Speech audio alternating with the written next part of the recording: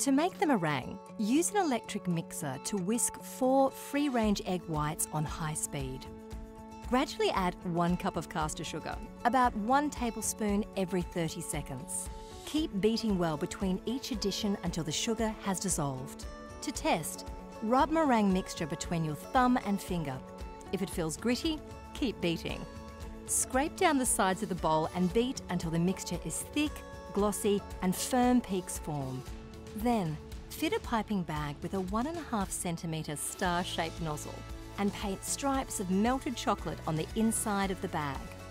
Spoon in the meringue mixture. Line a baking tray with baking paper. Pipe 4 centimetre wide swirls on the tray, leaving about 3 centimetres between each swirl.